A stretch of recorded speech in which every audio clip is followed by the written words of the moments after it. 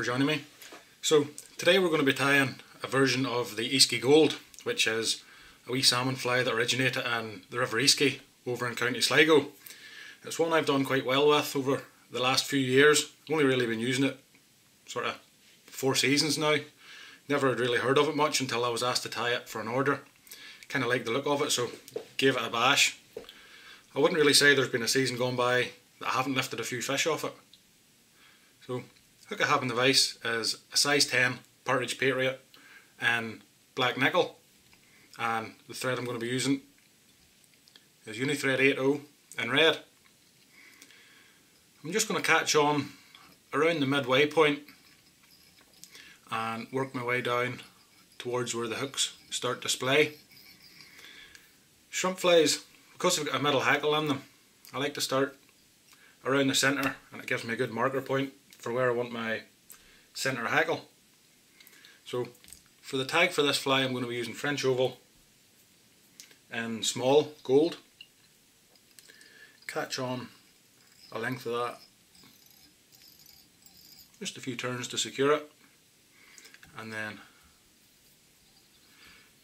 kind of for size 10s I like about 4 turns. I would maybe step it up an extra turn for an 8, fewer turn less for a 12, and catch that in, secure it down and trim off her waist.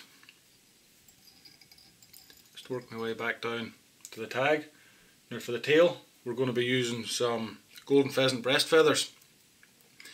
The capes for these have been increasingly hard to get now over the last probably couple of years, but I've picked sort of these up recently. They come strung, it's about 1 metre length. I get them from Sebastian over at Dan Valley Flies. Quite good value, and there's a real good mix of feathers. Probably 10s and 12s would be the main one, but there's a few bigger and a few smaller as well, and I suppose if you can't really get the capes, that's kind of what we have to work with. So just separate the tip for that.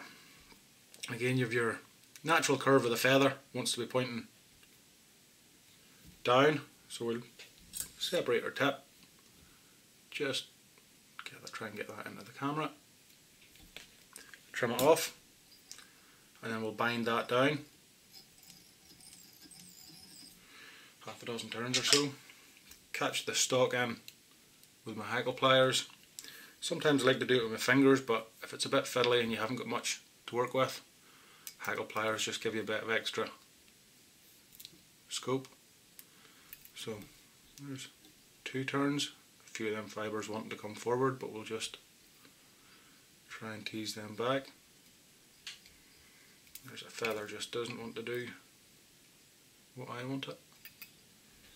So 3 turns and we'll catch that in and lock it in.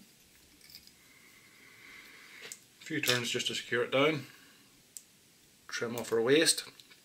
So that's not really very tidy looking. I'm just going to take my dubbing needle and see if I can straighten it out. There's a few fibres caught in behind the hook, so we'll just peel them back. And this wee boy at the front that's going forward,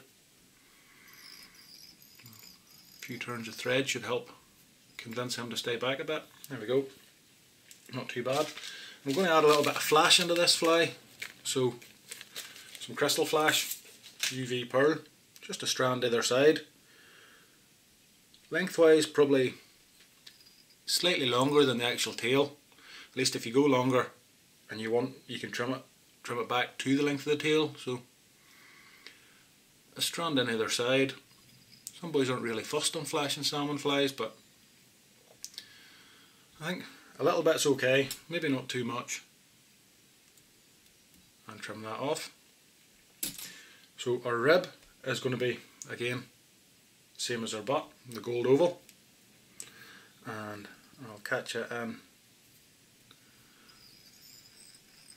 There we go, just secure it well down. That's us. And then for the body, the original pattern had gold mylar, but a lot of my salmon flies I like to use dubbing, so I have some gold Litebrite here, and I'm just going to dub on a very thin rope. Synthetic materials, it's really good for dubbing. It takes a good bite to the fly, or to the thread, sorry. A lot better, a lot easier to use than seals fur. So there's our tight dubbing rope, and just covering all our thread. There we go, that's us. And then we'll bring a rib up through, open turns, and catch it down. Now, for our centre hackle, we're going to be using some orange cock. There's an orange cock cape. So we'll just pull a feather out and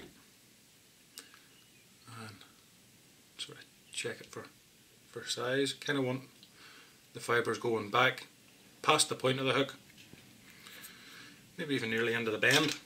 So strip off our flue, catch it in our hackle pliers and double over.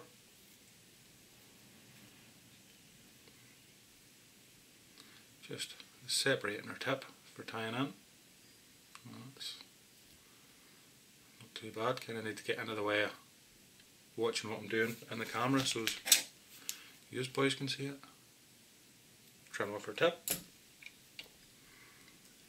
and tie it in.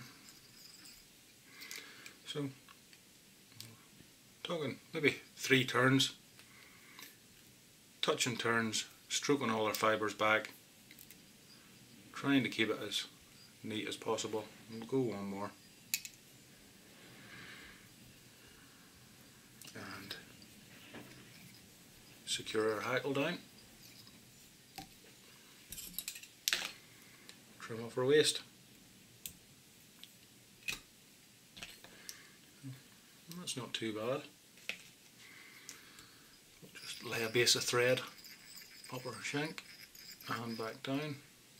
I think at this point I'll catch my rib in for the front, which again, same as the rest of the fly, gold oval. And now, if you want your hackles to lie further back, you can always add another turn or two of thread to force them back. I'm reasonably happy with that. Now I don't mind the hackles and salmon flies being quite bushy. It helps create a bit of buzz in the water. So front hackle again, our gold Litebrite. Just take a pinch of that. Dub it on down the thread a bit so we don't catch any hackle fibres in. And tight turns coming up a couple of mil short of the eye. And then we bring our rib up. You won't really get too many turns of rib. 2, 3 probably would be more than ample. Catch it off, or tie it down and cut it off. There's a wee strand of gold pointing forward. We'll bring it back. In fact, well, maybe you can just trim it off. There we go. Now, I'm going to add some Junglecock in here. I'm going to put it in before my last hackle. I have 2 feathers picked out here. What I'll do is lie them one on top of the other and peel back the flue. Just all the fluff that you don't want. That'll just separate and open up the tips. So just one on top of the other. And set them on to, try not to move the hook much, just until they're going past the splay of the hook. 3 turns to hold them down, and then I'll take the points and twist them out. This kind of helps that your 2 feathers are similar length. Nothing worse than finishing a fly, spending a bit of time on it, and then when you have it varnished and you're looking at it, you're realising that one Junglecock feather's longer than the other. Not that it makes a big pile of difference fishing, I wouldn't think, but when you spent the time on it, you want to have it nice. So just a few more turns behind and in front, and we'll trim that off. And then for our final hackle, I've picked out, it's a dyed red badger hackle. I think the original call's just for a dyed red hackle, but again I was given this fly to tie as an order, and the fly I was given at the time was using the badger hackle, and I've kind of used it ever since. Last year now I picked up a decent fish on it towards the end of the season. It was a dark fish, you know, but probably around 9 pounder that. If I can find a picture I'll maybe get it included just at the end of this video for you. Same as before, find the tip, catch it in, and 3 or 4 turns, just depending on what you fancy yourself.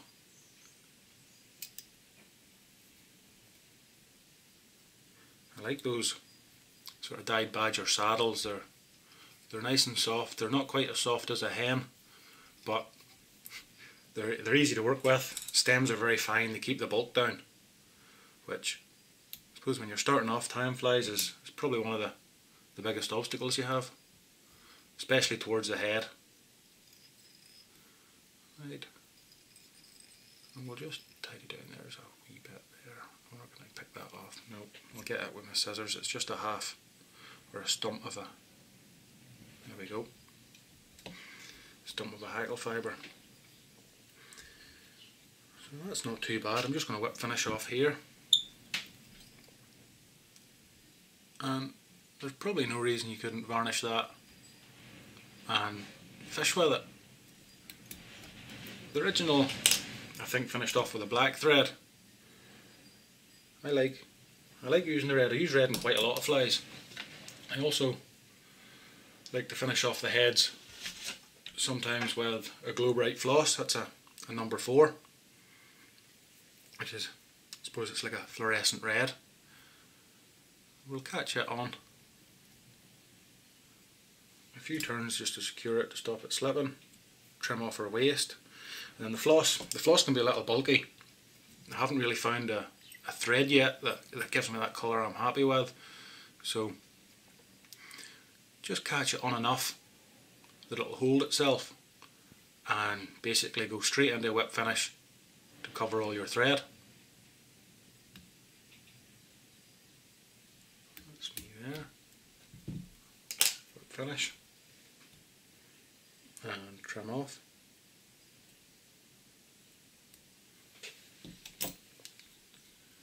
Just get a wee touch of varnish on that. It'll take maybe 3 or 4 coats to bring that to a nice glossy head, just to kind of, it soaks into the floss. But worth put plenty on the first time because it will soak well in. Just turn the vise upside down to get the underside of it. There we go. Just keep that on my side there. There. So there we have my version of the Easky Gold. Great fly for end of the season. I would rate that probably as highly as a Calvin's shrimp, which I suppose is quite a bold statement. I would be a big fan of the Calvins, and I know going by the amount of tie and orders quite a lot of people are, but certainly I'd quite happily fish that either along with or instead of. Right, so hope you've enjoyed the video. Thanks for watching.